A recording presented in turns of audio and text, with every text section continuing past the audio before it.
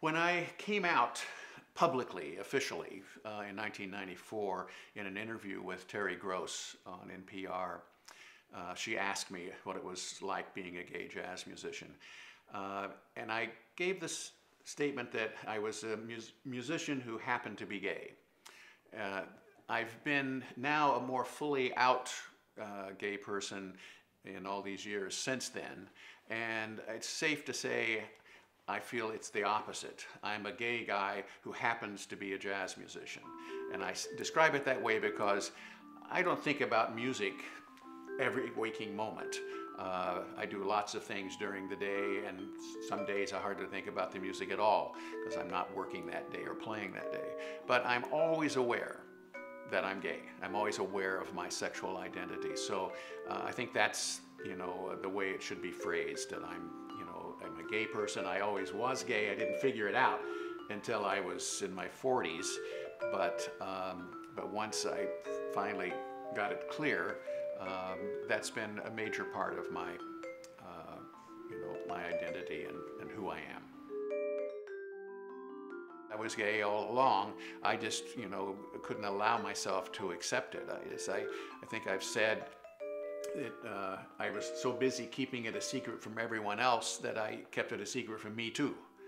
And the thing that people will often tell you after they come out, this sense of liberation, for me it was because without really noticing it, I was constantly censoring everything I said. Every comment I made, I would double check the wording as I spoke it to make sure I didn't give any hint that I could be gay. And I realized that I had kept this certain control over my behavior, the way I moved, the way I talked, everything, for fear that someone might get that impression. And once I didn't care, it felt like was so much freer. And I think it affected my playing, certainly my outlook toward people in general. Musicians are an interesting mix of thought patterns and feelings that come out in the playing. When we're improvising in particular, we're not even playing music that's been written beforehand. We're making up the majority of the elements of what we play when we solo.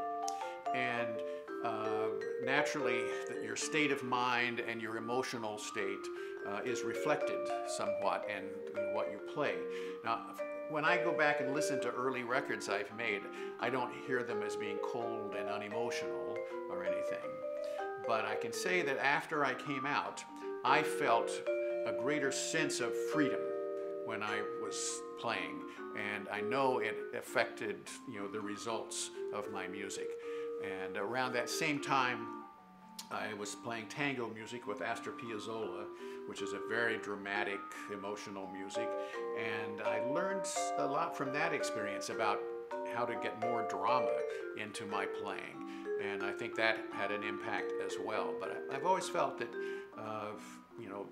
freeing myself up from being inhibited about being gay had to, affect my music as well.